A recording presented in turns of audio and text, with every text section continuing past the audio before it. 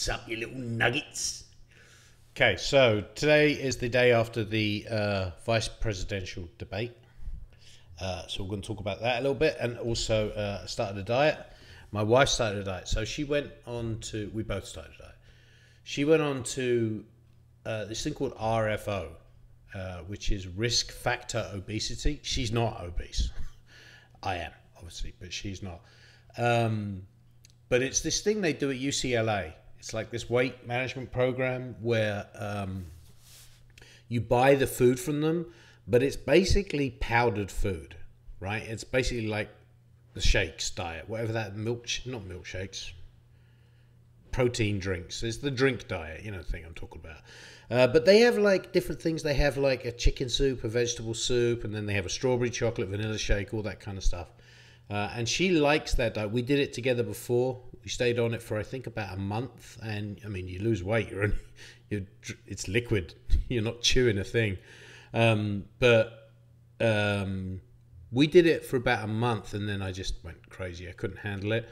It worked really well for her, so she's trying it again. You have to pay for it. You have to buy the food. I think in the long run, though, it probably works out cheaper because you're not buying food. You're only buying that. Anyway. She did that. I'm just trying to be more mindful because, you know, gaining weight. So I'm trying to be more mindful now. And I think my big issue is eating late at night. So I'm trying to get a grip on that. I've also noticed something. I can't believe I'm saying this, but I think as I'm getting older, I think I've become gluten intolerant. Or maybe I don't fully understand what that means, but like yesterday for lunch, I had a hankering for a sandwich. So I went to Subway and I got a sandwich. And within half an hour of eating the sandwich, I was at home and I fell asleep. I mean, I literally fell asleep. And that's happened a few times. And I've been trying to piece. I'm not very aware, body aware. I don't kind of feel things. I don't know that I feel sick until I feel healthy. And then I'm like, oh shit, I was feeling sick. You know, I'm that person. But I think I have noticed over the last couple of years that white bread makes me fall asleep. I get like wicked tired afterwards. Not all carbs and not all bread, specifically white bread, like the Subway kind of thing that's barely bread. It's just sugar and yeast, you know. Like I don't get it if I eat sourdough. I don't get it if I have wheat. But the problem is I love bread. I mean, it would be, if I only had one food for the rest of my life, it would be bread. But I've got to stop eating it. I've got to end it. So I'm going to do that on the diet as well. So no more bread. I'm just going to stick to, it's effectively Whole30. In fact, if I went fully Whole30, I'd have to cut out soda, which is the other issue. And I don't know how to do that. It's harder than smoking. You know what? It's fucking harder to quit Diet Coke for me than smoking. This shit is real, man. That shit is crazy addictive. Anyway. So I started on my diet again. Saying this every fucking log. You can go back through all of my video logs, and every 10 logs or so, I started on my diet. Anyway, I'm giving it another go. All right, the debate last night. So I didn't make it through all of it. Laura made it through a little bit more of it.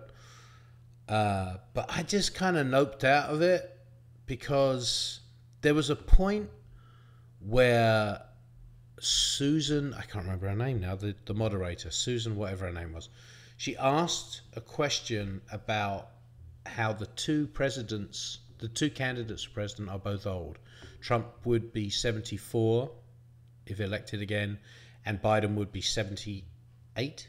77, 78, I think 78 if elected. So she asked a question like, have you talked about this? What does the campaign have an approach to this? Do they have any message to the public? I'm paraphrasing, but you know, that was the question.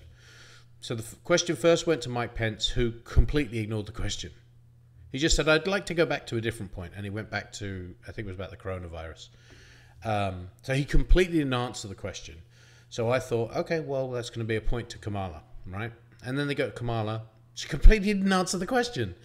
She then went on to tell us about her mother, which I've noticed happens a few times. Like it happened during the DNC as well, where she's telling us about how proud her mother would be and how hard her mother worked. And here's the thing.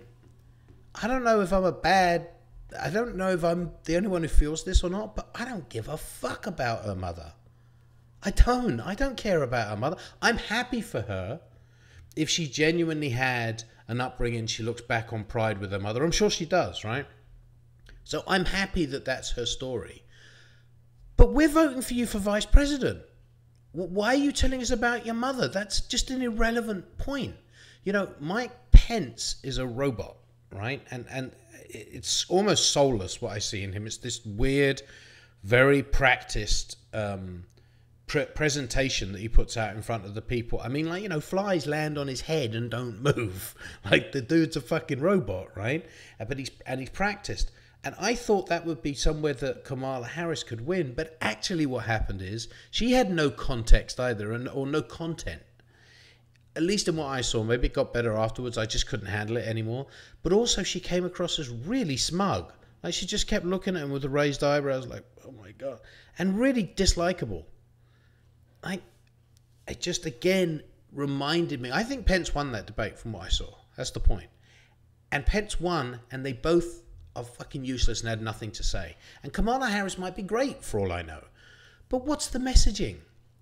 What are you going to do? Like, why couldn't she say to the public, which is, I think, regardless of who you are, whatever side of the party you're on, whatever you're Democrat or Republican, what I think people wanted to hear her say when the moderator said, have you guys discussed about Biden's age, was her to say, yes, we have. We have a plan in place. He's very healthy. We don't think it's an issue, but yes, we have, because we're prepared people and we like to think about the future of this country rather than just wing it and feed you BS. That's what we want to hear, isn't it? Isn't that what we want from a politician? Why is that such a bad message? I think they're so over-strategized, these people. They have so many campaign managers, strategists, market analyzers, demographic represented. Like, there's so many people involved in this clusterfuck process of electing the next government that they have lost the fucking plot. They have forgotten what it is that we want to hear. And I noped out of it. I was like, yeah, I'm not doing this. I'm not doing it. I have to vote, and I have to vote a particular way this year. It's very important, and to me, but I don't need to listen to this bullshit because it's irrelevant. Because I'm actually not voting for what I think is a better future for this country. I'm voting to avoid disaster. And I know we kind of say that in a lot of things. We said that with Hillary Trump, the Clinton Trump. We said that with so many of the elections in the past. This one, I genuinely think this is, in this situation, I am voting to avoid disaster, right? And to avoid some potentially very dark consequences. And the Kamala Harris thing last night just reminded me of what the problem is, problems I have with the Democratic Party, and the problem I have with state of American politics. It's just no one likable. There's no one trustable. There's no one believable. You have the choice between a megalomaniac and a robot, and an old man tugging on your heartstrings, and someone who wants to tell us about her mother all the fucking time. Like, oh, I don't know. Does anyone else get frustrated by this shit? Well, I know we do. This country does. But then I saw an article that said, you know, who won the election and the debate last night, and they asked 4 Americans, and the Americans said, you know what? America did. It was civil. Yes, it's good that it's civil, but America did not win that fucking debate. We lost again. We're just settling for crappy politicians. It's just awful. Anyway, that's it. All right, I'm going to work on my game today. I had this game that I publicized. I haven't done any blogs about that. Fuck, you know what? I'm going to do one right after this. I'll make this one quick. If you want to hear about my game, watch the next one, because I had a lot of content and it was a difficult journey and I haven't finished it and I don't know what I'm going to do with it, and I think I'm going to work on it today. Anyway, if you want to watch it, watch the next one, which will be up in a couple of hours or so. Right, you little nuggets!